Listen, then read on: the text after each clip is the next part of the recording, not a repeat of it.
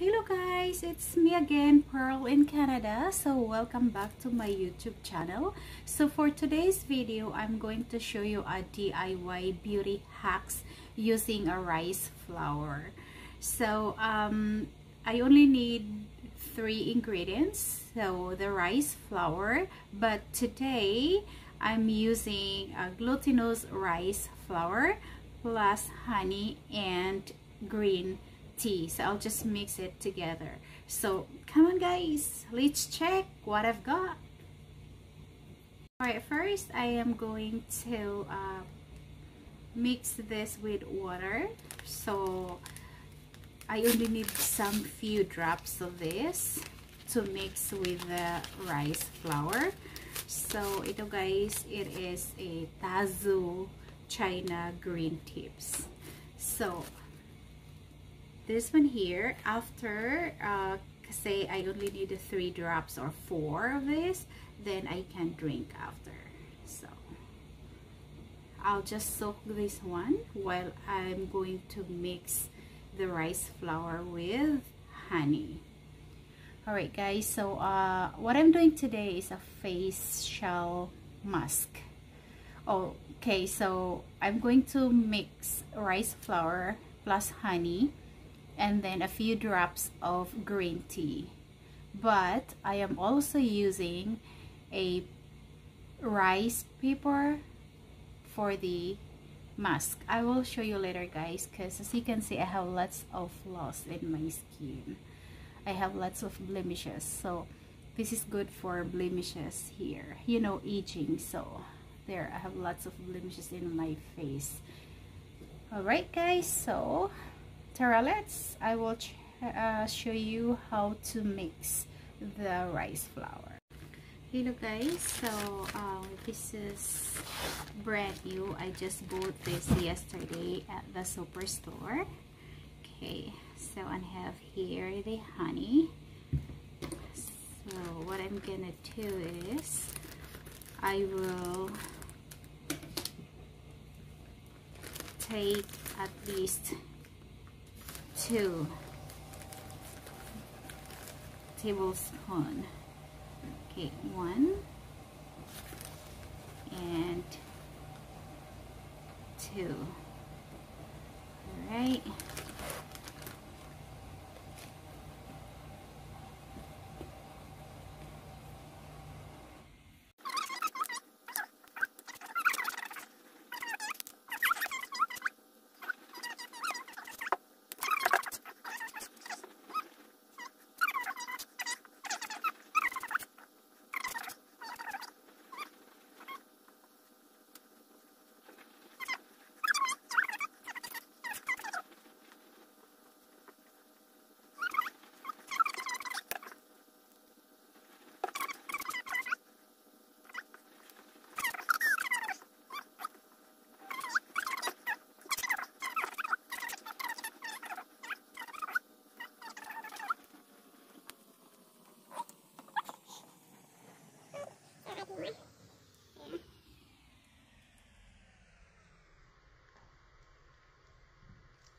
Just continue mixing until you will get the perfect consistency that you wanted to.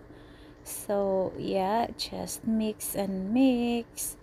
There you go. So it's now getting really sticky, but it depends what you'd like. But for me, not really sticky, because I have to use the rice paper to put into my face, because I'm using it for a facial mask that I can peel after when it's get dry. So if it needs to put in additional tea, then you can do that as well. So it depends what consistency that you'd like. Disclaimer lang po, so this might not be applicable to everybody. So as I said, this is the one that I am using. It is very easy because I can find them in my kitchen. Hindi na ako kailangang bumili ng mamahalin na pang beauty products.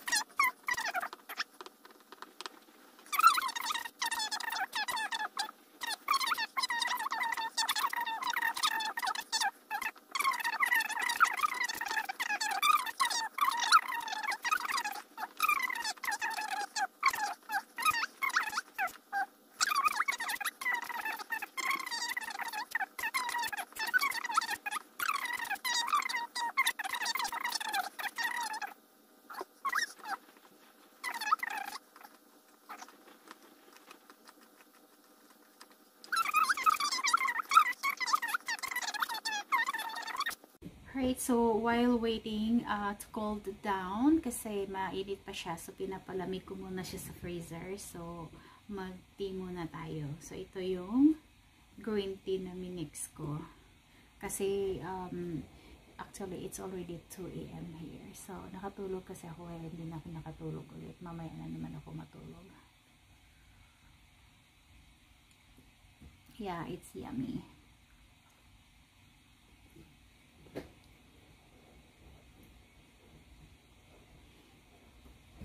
And I will show you as well the rice paper. So, ito yung rice paper. So, isa tong round siya guys. Tapos, hinati-hati ko siya ng ganito para pag nilagay ko sa face, ganyan na lang siya. Tapos, pag ganyan. Tapos, ganyan dito sa noo. Tsaka, dito minsan. Ayan. Minsan. Talaga dito nilalagay ko siya. Kasi guys, ang dami-dami kong imperfections sa face. Ayan. Dami-dami kong mga blemishes dito. Ayan. Kasi sign of aging, diba? So, may mga na siya. Sa Bisaya pa, mga talong-tong. Charot, ganyan. Lalagay ko yan dito. Ayan. So, ganyan. Alright, guys. So, stay tuned. Pinapalamig ko lang siya. Alright, welcome back. So, here it goes. So, malamig na siya. Tapos, ito yung rice paper.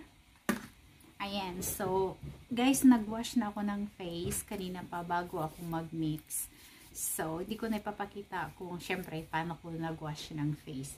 So, today is ipapakita ko na lang siya kung paano ko siya ilagay. So, I'm using this brush. Actually, pwede naman na siyang kamayin. So, ito lang kasi is design talaga siya for that. So, sometimes it's gonna be messy. So, kailangan mong may towel o kaya may paper towel. Alright?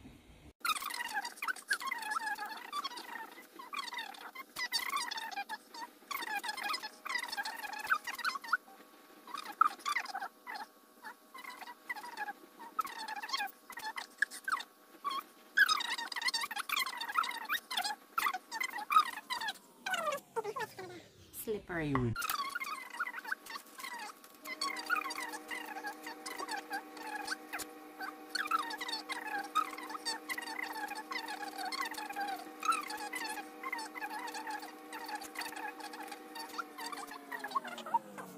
Hindi na siya Hot kasi kanina pa yung green tea, syempre malamig na siya.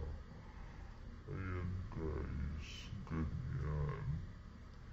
So, papadry ko na siya ng ganon. So, minsan, syempre, pag may mga sobrang ganyan, pwede niyo siyang i-adjust. Ganon.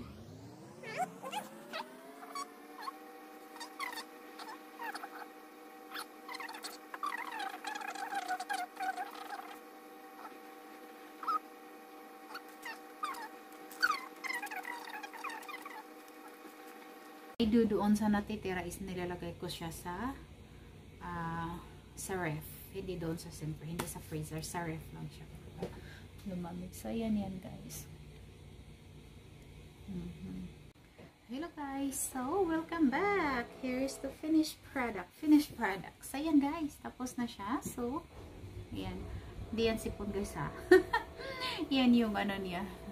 So, pwede ko na siyang i-peel. Ayan. Dry na siya guys. So, pag hinahawakan ko siya, may tunog na siya. Ayan. Ayan may tunog na siya. Ayan. Okay. So, ito, pwede ko na siyang i-peel like that. Okay. So, ayan guys. Like that. Ayan. Tsaka, ayan. Like that. Here we go.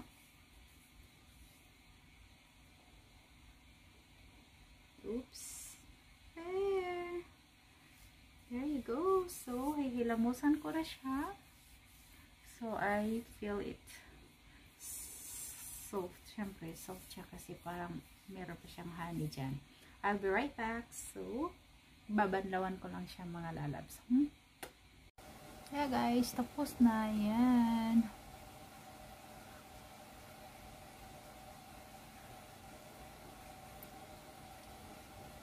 Ano po yung finishing touch. Thank you for watching guys. Love ya. Thank you guys for watching.